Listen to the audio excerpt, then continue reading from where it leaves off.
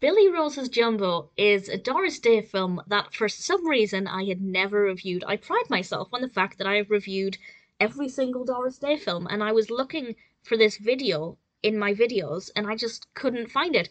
So I thought, okay, this is a good excuse to rewatch the film because, being a big Doris Day fan, I love her very much. I don't really need an excuse to rewatch one of her films, but I'm glad I had a reason, and I feel like it holds up just as much now as it did with my memory of the film. It's a 1962 Doris Day film.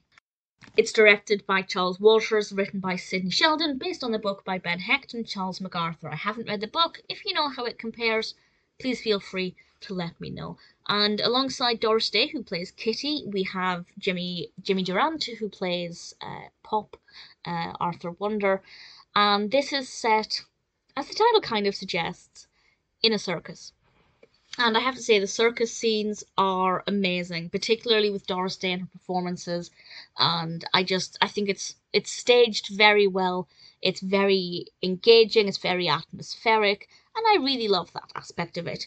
But the circus is in a lot of debt, and there are people coming after them because of this.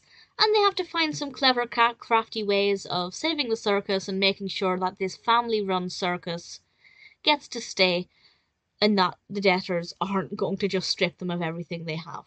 As I said, we have some fantastic performances from Doris Day, both vocally and in terms of the way she's interacting with the trapeze and various other circus apparatus.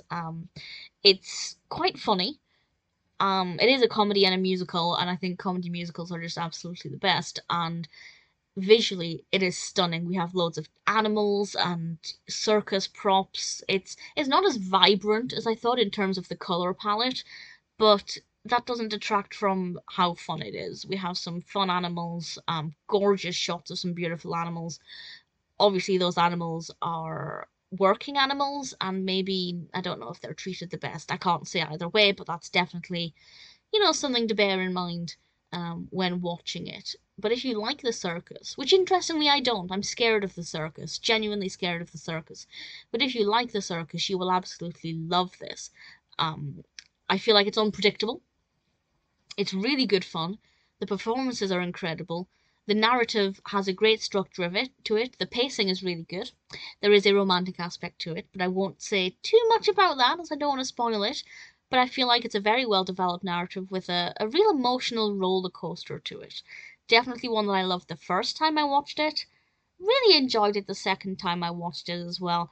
I don't know why I didn't review it. Maybe I did and deleted the video accidentally or something.